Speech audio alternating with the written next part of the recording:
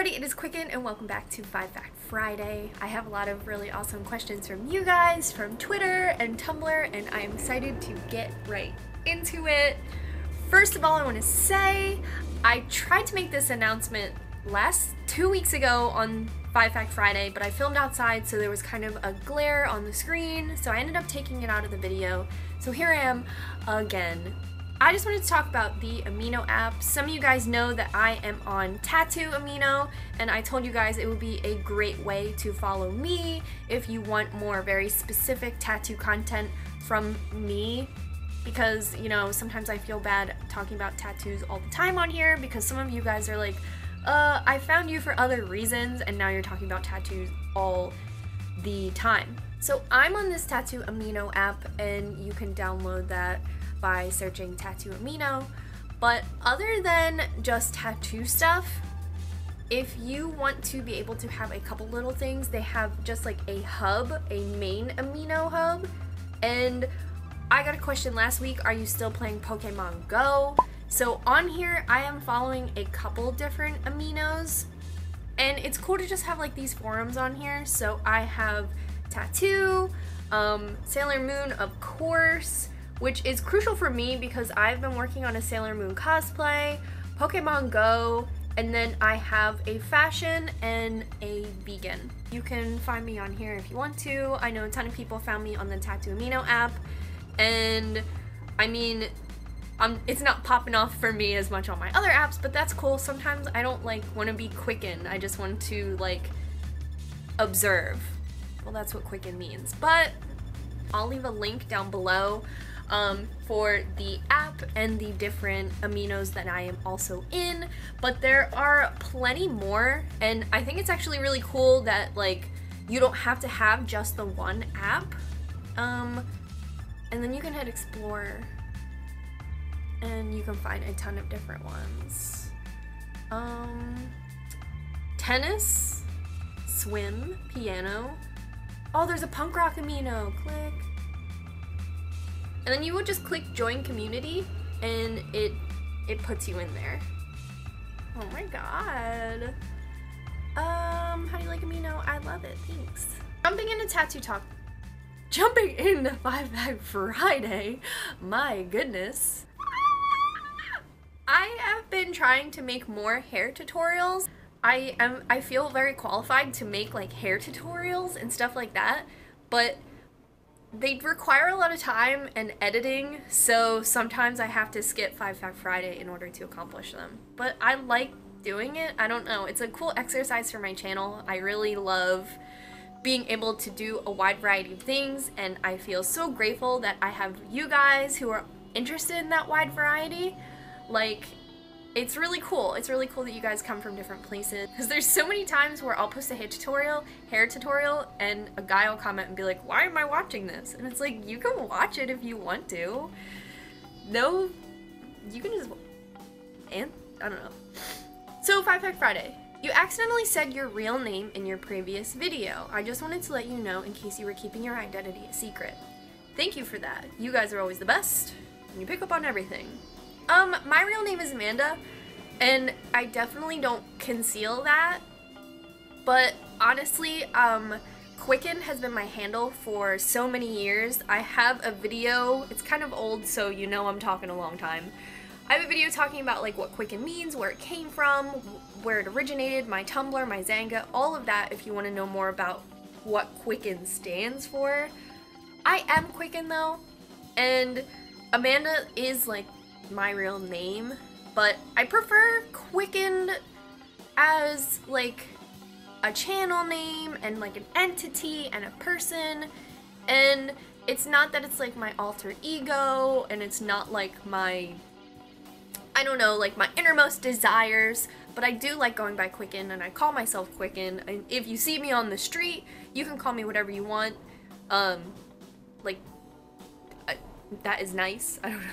I don't want to set myself up for that, hey asshole, but yeah, I normally refer to myself as Qqcknd on here and on the internet, and that is like my internet handle. Sid Burn, Crash Override. Qqcknd is my internet handle, and that's what I go by when I'm on the internet just as some of you guys have screen names and usernames that mean something to you and that are your internet presence, Qqcknd has always been mine. My Instagram is named Qqcknd, just because when I first made it, Instagram wouldn't let me do 5 characters, so it was Qqcknd, and then I didn't really like that, so I just changed it to Qqcknd, which is what Qqcknd stands for. Qqcknd, no doubt. I don't mind if you guys call me Amanda, you totally can. A lot of people do. That's my real name. And 26 is my real age, and I know I was like calling myself old in my previous video, and I do that in jest, like don't feel like you're an old person if you're older than me. I say that just because I feel like I, and maybe you guys can relate, have been put in this age bracket where I can remember floppy disks and the Oregon Trail and the creation of Facebook and before iPhones. So I feel like I can really date myself and at the same time like completely operate a computer and understand a program just by sitting in front of it and fucking going to town. So I like I'm on the cusp of both of those worlds. Like I can have a conversation with somebody and be like, hey, do you remember MTV Undressed? And then someone else can be like, oh, I love Catfish. And I'm like, what did you say, young man? So I don't know. So that's what I call myself old as a gesture to kind of just like criticize, not criticize, but like satirically talk about my generation. People call like 90s kids like the lost generation because we can remember playing outside and stuff like that, and before like really extreme gaming. Like I don't know if I've said this in a video before, like, but one kid in my neighborhood had a Nintendo 64, which was a cartridge console. Grandma. So I can kind of remember that. Now it's a standard. Both of my younger brothers each have their own console, and like people tell me like they have to because they each have their own game and username and stuff like that, and they have to have their own console, and I'm just like, what? Oh my god. But I also never like criticize millennials. Like a lot of people, like even at the salon, if they come in and they don't have a babysitter and they have their kid, they hand their kid their phone and they're like, here, fucking look at the phone. And I don't ever criticize that behavior because I had a Game Boy that I played Pokemon with, and I remember being like, Mom, leave me in the car, I'm gonna play Pokemon. So, like, it's just different.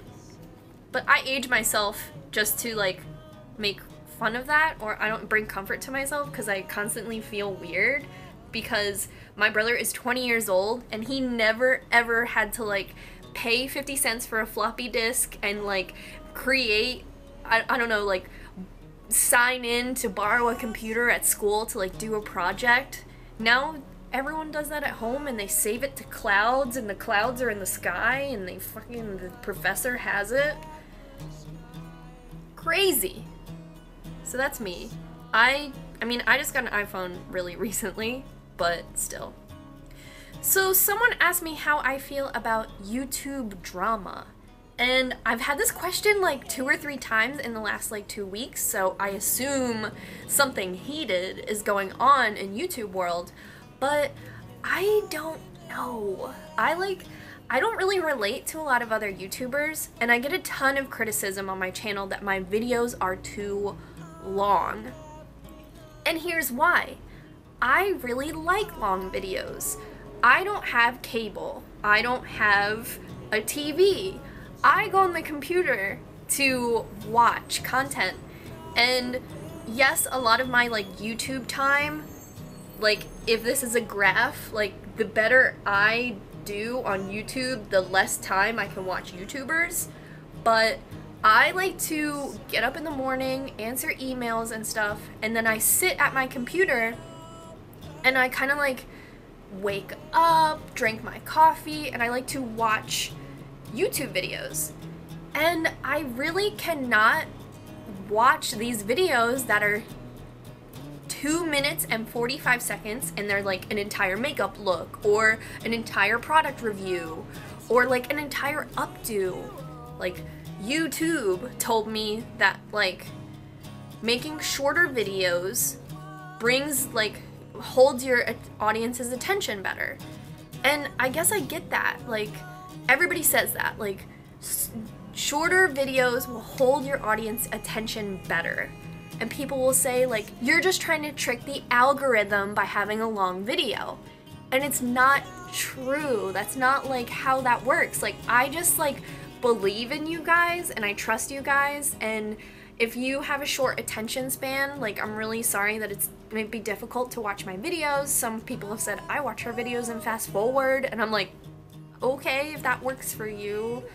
But I just believe that you guys can watch and value longer content without needing to be like, what the fuck? Like, my hair tutorial was 6 minutes long, and people were like, that's too long. And I'm like, okay, but I benefit from watching videos where people are, like, talk through it and aren't just like, put the hair up, spray it, done, watch the finished product, longer than the tutorial. Like, it's really difficult for me, and I just give you guys more credit than to be so distracted that you can't watch, like, a 12-minute, a 15-minute video. Tattoo Talk Tuesday is a talk show, and I like to include a lot of variety in it. Like, sometimes I make shorter videos, or I make videos where I'm not necessarily in front of the camera, and all of that is just an exercise for my channel, and it's fun to create different style videos where I'm not in front of this background all the time, because even I get sick of it. It's why I film outside. I like to change things up too and change the style of videos, but at the end of the day, I like longer videos, and it's what I gravitate towards.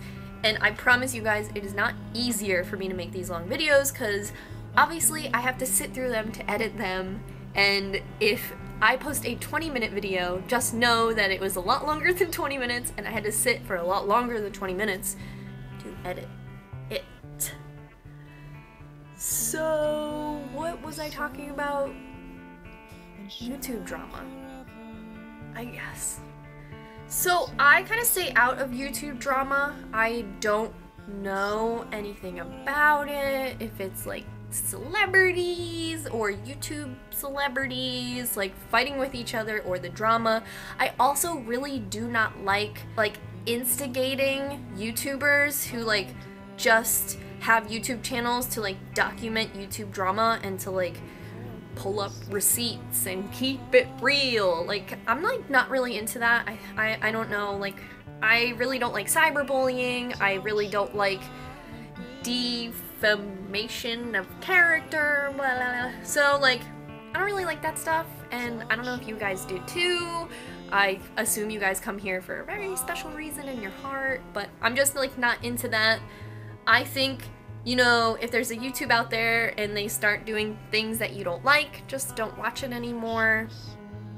And if someone has apologized, then you can decide if you value that apology or if you don't.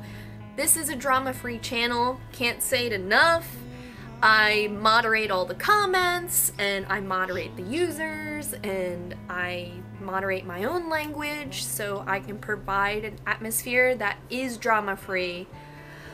I do that because I get really distracted and turned off by other YouTube channels where the comments are like buck wild and offensive and hurtful.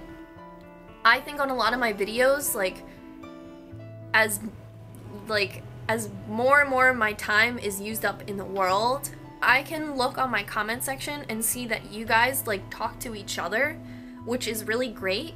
So I want you guys to always know that my comments are a safe place for you, and that if you wanted to ask like an honest question, no one is going to criticize you or call you names or call you stupid. And at the same time, if there's evil in your heart and you come onto my channel, I just want you to know that this isn't a place for you, and that if you need to criticize me or anything that I represent, that has to be done somewhere else, like nowhere. Like, stop being an internet troll. Like, I don't get it.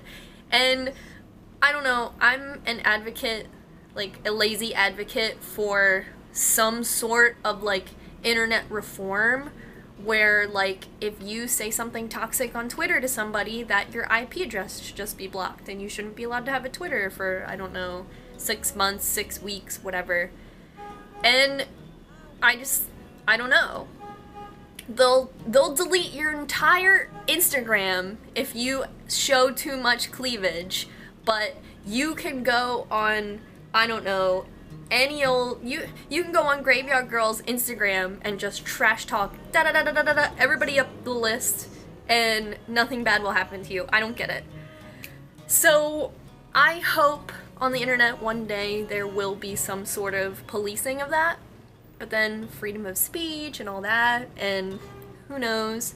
They say that you have to see a toxic world to understand where you lie, and you need to see someone acting in a far out way to know what's wrong and what's right and where you want to act on that spectrum, and I totally get that. So I don't know, I don't want you guys to be hurt.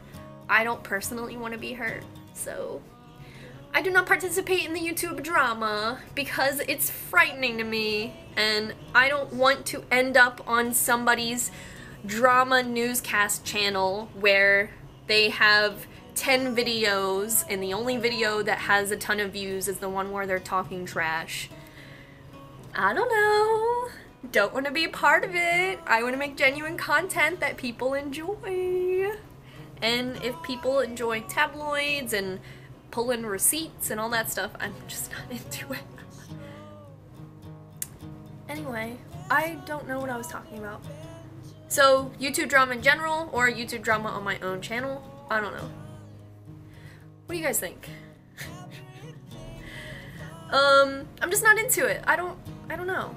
I also I don't like tabloids and stuff like that, and how the news portrays people, and I don't know. Leave Angelina Jolie alone. How would you describe your fashion sense, and where do you draw inspiration for your outfits? I get this question a lot, and I really want to wholeheartedly answer it because I'm tired of like brushing it off. I feel really bad for you guys who are like listening, and then I'm just like, I shop at Old Navy, and people are like, but I went there and I didn't see the outfit you're wearing. I think my current, very current, because this is not a timeline of Amanda's fashion, Amanda, but it could be. Do you want that video?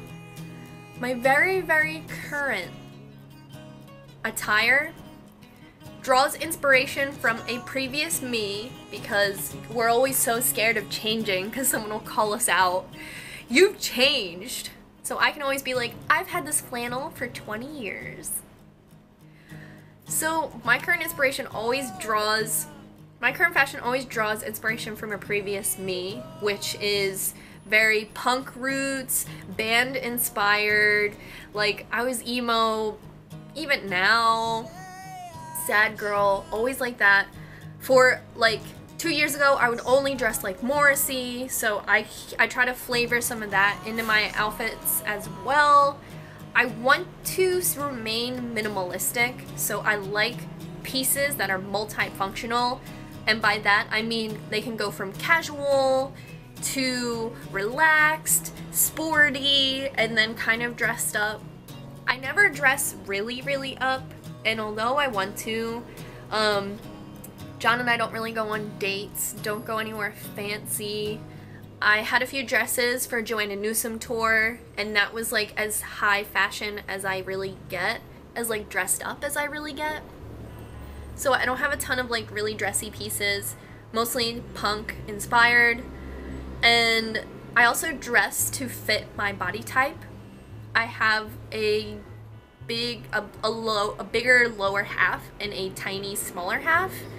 Small boobs, big butt, but I don't really dress sexy or dress to like flatter my figure, because I think all that shit is fucking made up. Stop calling me pear-shaped. I'm not a fruit. This is what I look like, and I don't work out that often, so this is what I got. So I wear a lot of high-waisted pieces.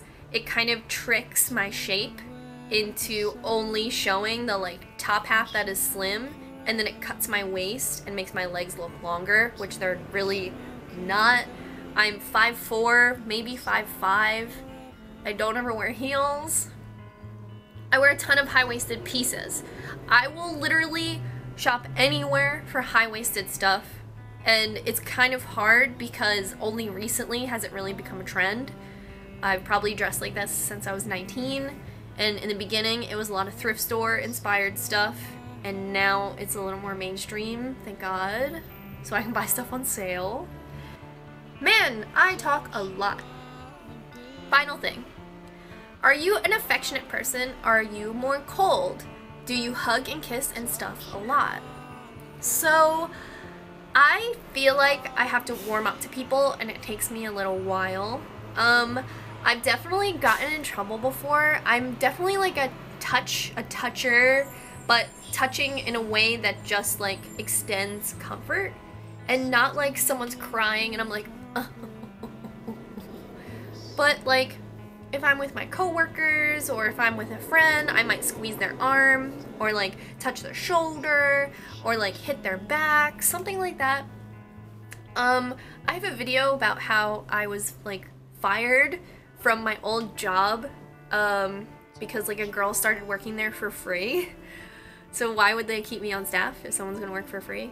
I'll try and link that video unless you guys know what it is. So I used to work somewhere and I had touched my coworker in a way where I usually do, like a little squeeze of the shoulder if I'm walking by. I don't always have something to say. A little squeeze of the shoulder. And she told my boss that I wiped my hands on her and that my hands were dirty and I wiped my hands on her. And I was like, no, I don't know how to describe that like affectionate touch I give, but I was just given one of those. Later I was fired. But it takes me a little while to do that. I do get a little affectionate like that. I'm not like a huge hugger to like strangers. I definitely don't really hug hello unless I'm like so overwhelmed to. Like if I haven't seen somebody for a long time or if I'm just feeling like very swelled with affection, someone has done a huge favor for me or has really extended themselves to me and I'm feeling like so grateful that it has turned physical, like definitely that. But I don't know, I'm just like really awkward, so if someone puts their arm around me, I'm kind of just like, what do I do? I would say definitely like not affectionate towards strangers and not affectionate all the time. Definitely like it has to come from my heart, but it is there.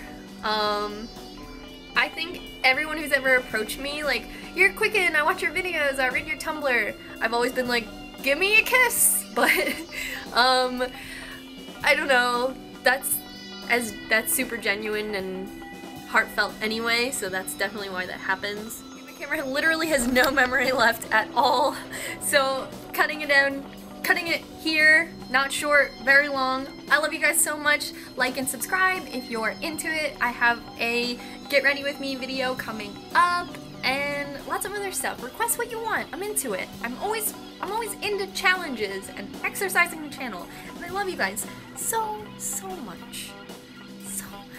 Give this video a thumbs up. Just do it, I guess. I don't know. I don't know what that does. Tricking the algorithm. I love you guys, and until next week, bye! Hey everybody, it is Qqcknd, and welcome back to 5 Fact Friday. We're in my backyard, which is the very first location, the very first 5 Fact Friday.